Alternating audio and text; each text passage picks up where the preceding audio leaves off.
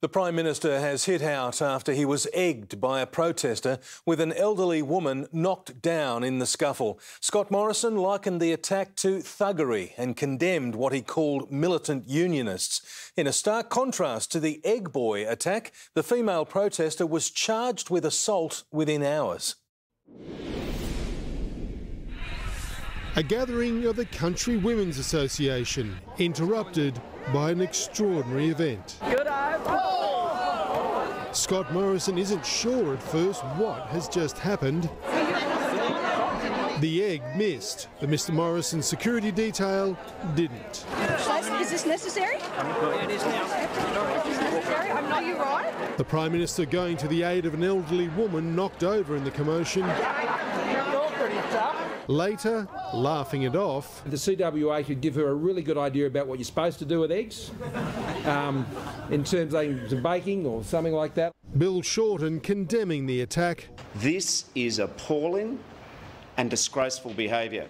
The woman, Amber Page, left with more than egg on her own face, charged with common assault and possession of marijuana. This is the most harmless thing you can do. In a tweet, Mr Morrison likened her to militant unionists. Just because you have a difference of view to someone doesn't mean that you have to engage in these sort of ugly types of protests. But her Facebook account is filled with messages supporting the Greens. The Greens absolutely condemn these actions, and we think the way to defeat a shocking government is at the ballot box. The incident follows the egging of Senator Fraser Anning. It's not right. I think it's disgusting. Both leaders insist their security is adequate and that this is one of the unfortunate risks of modern campaigning.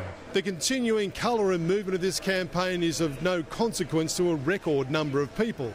The number of Australians who've now already cast their ballot at pre-poll booths today moved beyond 1 million voters. But some of that colour and movement Australia could do without. No, she missed. She had a bad shot. Mark Riley, 7 News. Brett.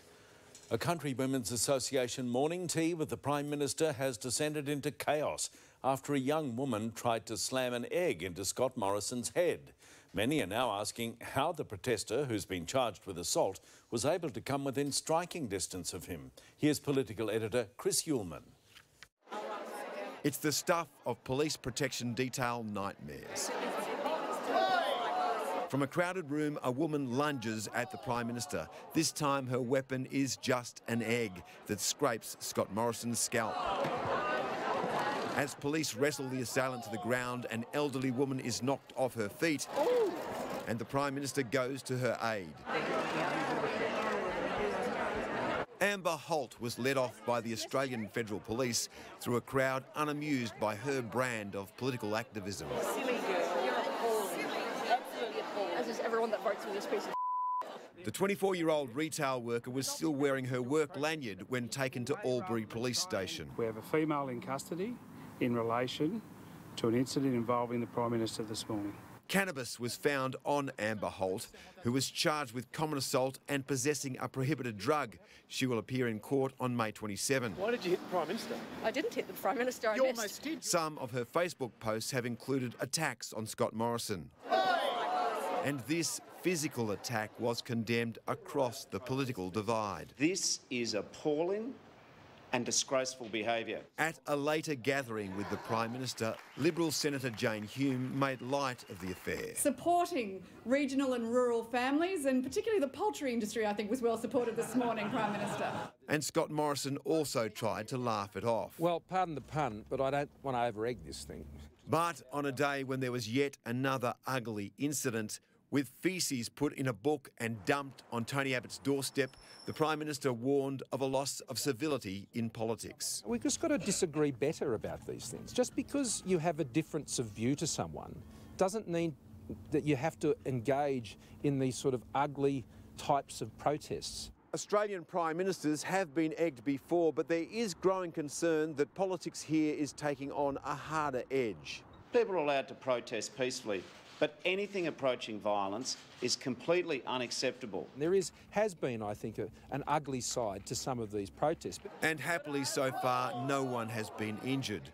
But police will be pressing to beef up the Prime Minister's security. Chris Uhlmann, 9 News. And Chris Hillman's in Canberra this evening. Chris, the Prime Minister's security is now in doubt. Yeah, Pete, security is always reviewed after the Prime Minister's safety has been compromised, and the Australian Federal Police have the power to veto the Prime Minister's events if they believe any of them are too risky, and one has been cancelled in the last year.